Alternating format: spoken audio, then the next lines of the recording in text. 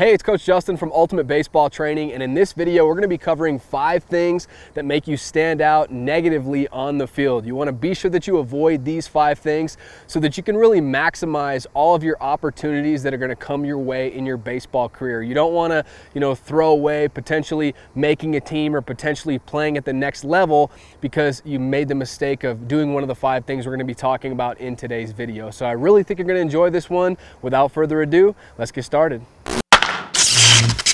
All right, so the first thing is throwing your equipment. Good or bad, act like you've been there before. You know, when you fail on the field, it's not your equipment's fault, it's your fault. It's not your helmet's fault that you struck out, so quit throwing your helmet. It's not your glove's fault when you make an error in the field, so quit, throwing your glove on the ground or anything like that. I'll tell you a story.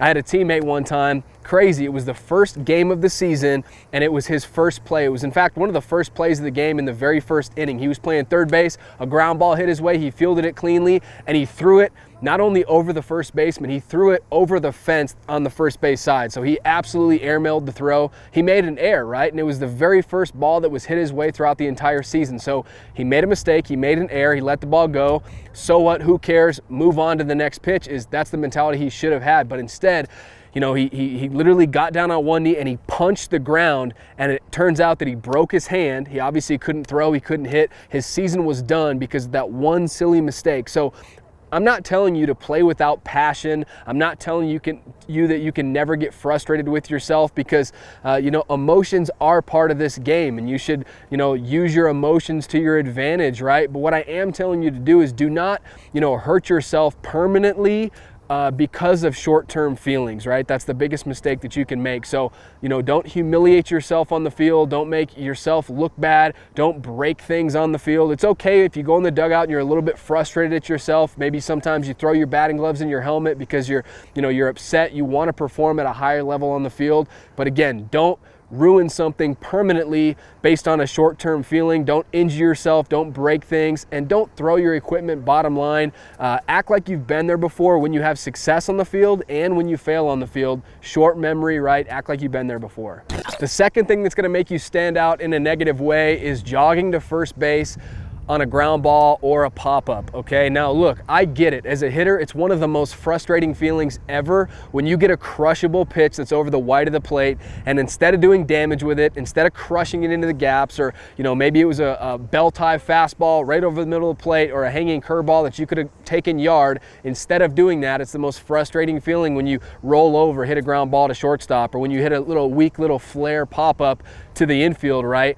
But no matter what happens on the field, hard 90s. You have got to run hard all the way through first base, no matter what happens, no matter how much of a for sure out that you think it is, because the reality is, you never know. Number one, you never know what can happen, especially if you're playing, on a sunny day and maybe the sun gets in, the shortstop's eyes and he drops it. You never know. Or maybe you're playing a night game and, he looks up into the lights and he's kind of blinded by them a little bit and he drops it. You never know what can happen on a ground ball. Might get under his glove, might take a bad hop. You never know what can happen. So that's one reason. And then the second reason is just you never want to jog to first base. You always want to have hard 90s because that's the way baseball is supposed to be played, right? You want to, show respect to the game, and you want to play the game the right way, okay? So don't jog to first base, even if you think, oh man, that sucks, I hit a ground ball, that's a for sure out, or I hit a little weak flare up, pop up, and I'm going to be out. No matter what happens, hard 90s all day. Number 3 is arguing with umpires. Now, there's a time and a place for, obviously, if you think a pitch is outside, it's fine for you to turn around and maybe ask the umpire, have a conversation with him about, hey, is that too close for me to take, obviously, or what are we thinking there? It's fine for you to have a conversation with the umpire, but you never want to argue with him and you never want to show him up on the field. So don't be drawing lines in the batter's box or screaming at the umpire or anything like that. It's a great way to get kicked out of the game. It's a great way to stand out negatively on the field.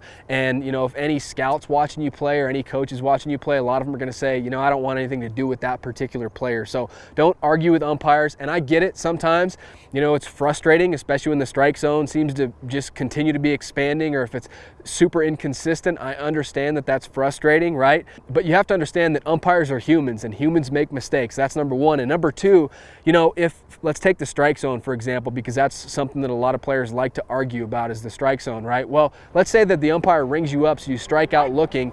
you know, if he called that pitch a strike, except for the outlying, you know, crazy situations, if he thinks that that pitch is a strike, it's probably too close for you to take. So instead of arguing, make an adjustment. Make an adjustment and say, hey, with 2 strikes, you know, his zone's big today, especially after your first at bat. You shouldn't make that same mistake again in your second and third and fourth at bat. You should fail forward and learn from your mistakes and say, hey, it is what it is. So what? Who cares? I'm going to move forward. His zone's big today, so if I can touch it with my bat with 2 strikes, I've got to foul it off, live to see another pitch, or I've got to put the ball in play. I have to expand the zone. I'm not going to leave my fate up to the umpire. So don't argue with him. Make an adjustment.